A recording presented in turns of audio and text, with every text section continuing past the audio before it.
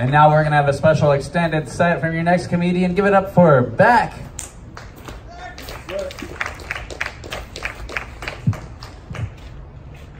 How red do I look up here? All right, so yeah, my name is Bak, and it's actually short for Bakery. It's one of those weird made-up names that successful black people have, like Kanye, LeBron, Barack, Bakery. But let's imagine I'm successful. Imagine. And by your silence, I appreciate your commitment to this exercise. But here's a headline I never want to read. Like, comedian Bakery was arrested last night on drug charges in Austin, Texas. Like, it would be so hard to come back from that. Like, my parents would be so pissed at me. I can already hear my dad going, "You fucking idiot. Like, this is the stupidest thing you've ever done. Don't you know that Bakery and Bakery only have one letter different? Like, this is stupid. You just basically shot yourself in the foot, son. This is dumb. This is dumb." I'd be like, "Yeah, Dad, but you named me, right?" Whatever.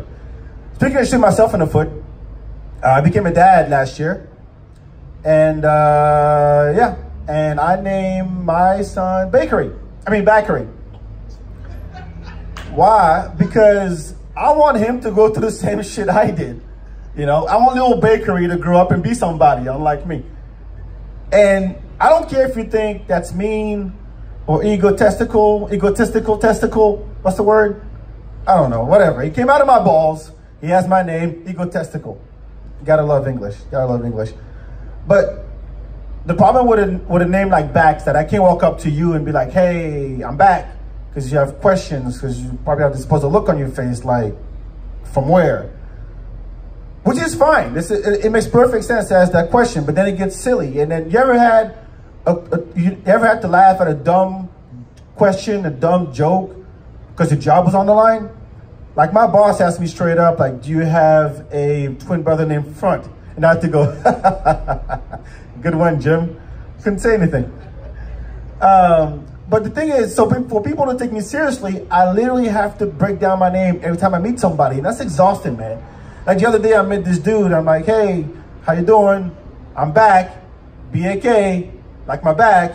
And I go like this, with the lunch and everything. And he goes, "Hey, I'm Chris." Damn, his name's Chris. Chris is the most common name ever. Like, there are more Chris's out there than scooters, and those things are everywhere. I know we have some Chris's in the audience, so there's always a Chris 10 feet away from you at all times anyway, so case in point. But Chris can be anybody. There's white Chris, black Chris, there's Asian Chris, there's Latin Chris, but there's no Native American Chris. You ever notice that? Well, Columbus pretty much killed that shit off, literally, so that's done. And so what I'm saying is there's too many Chris's to keep up with. So I came up with a system, a Chris quota, if you will, where I have 10 Chris slots that I recycle every year. So if I'm in a new Chris and my slots are full, sorry, dude, can't fuck with you. Try again next year. Unless you're a Native American Chris, in which case I have a slot just for you, because you, my friend, are a rare Pokemon. I'm keeping your ass around. I'll keep your ass around. So I run into Chris a couple days later at Walmart. Don't judge. And I'm like, "Hey, what up, Chris? How you been, man?" And he goes, "What's up, buddy?" I'm like, "Who the hell is buddy? And who talks like that?" And I mean, I literally give you a way to remember my name. I spelled it out, B-A-K, like my back, and I went like this. But that's not good enough for you, Chris. So, tell you what, if my name was Richard and I walked up to you like, "Hey, I'm Dick, D-I-C-K, like my dick," my name would be carved in that brain of yours for the rest of your life. Actually, my name, my face, and my dick in that brain of yours for the rest of your fucking life. But if you thought that my first name was weird, my last name, boy, it's pronounced Zoumanigui. And I'm not gonna spell it out, because spelling my last name is like a Game of Thrones episode. Like, you have to pay attention the whole time from start to finish, because otherwise you're gonna miss something and you're not gonna know what the hell's happening. And people die along the way. But I've been in this country 20 years, And I get the classics, man. Zumongu, Zabumafu, Jumanji. I got Jumanji once. Thought it was pretty cool. I bought the guy a drink. But my all-time favorite was first day of school, college, roll call. And there's a bunch of us in the class. And by the time the teacher got to the Williams, he was already exhausted, right? And I'm last. So he can't skip me. So I'm literally the last thing he wants to see on that freaking list. And he takes a long pause and like he's about to take the shit of a lifetime and goes, Zoumanigui. It's Bakery Zoumanigui here. And I'm like, yeah, that's me. Just call me back. BAK, like my back. And I wasn't mad, you know, because I hadn't heard this version of my last name before. And, you know, for the rest of the semester, I was the coolest kid in class. Like all the black people were like, yo, back. You know Zoumanigui, right? So props to you, Mr. Dick Johnson. And yes, that was his name. Don't ask how I remember it. But I'm from Africa, in case you couldn't tell. And the reason why I say Africa is because if I told you the name of the country, you wouldn't know what the hell I'm talking about. Because when people think Africa, they think South Africa, Nigeria, Kenya, Zamunda, if you were over 30. Wakanda, if you're under 30.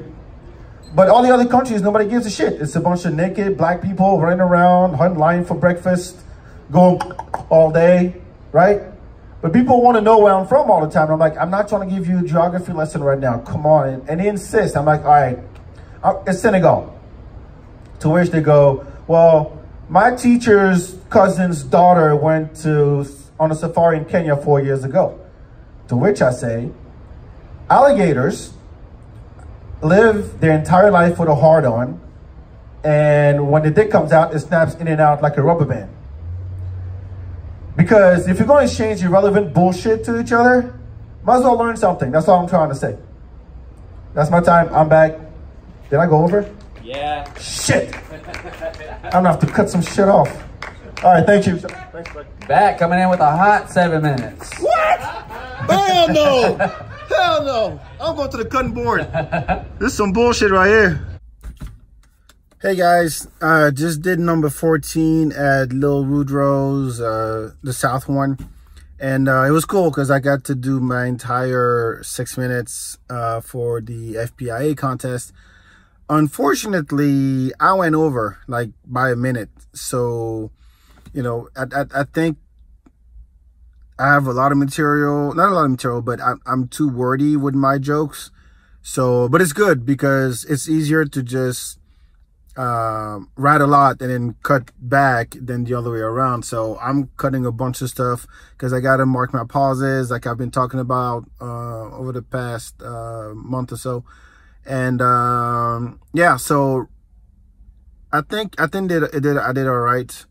I performed in front of a bunch of comics who've already seen my act. So you know, it's not a good gauge to see how the audience would respond, but I really tried to slow down and try to mark my pauses. But if you don't hear anything, of course, you just move on, right? So yeah, I just got to cut a bunch of stuff off, be less wordy with my jokes. That's my exercise. And I'm going to keep practicing. I'm going up on Sunday, the 14th. So good luck to me. And yeah, I'm going to another open mic right now. So thanks for being along this journey. But it's great. I love the writing process, and I think I can get too caught up in it.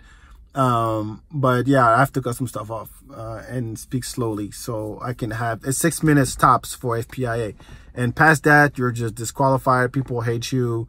The other comics, the staff, everybody. So I got to come under that. I'm shooting for like 5:30. So, all right, cool. Talk to you next time. Ciao.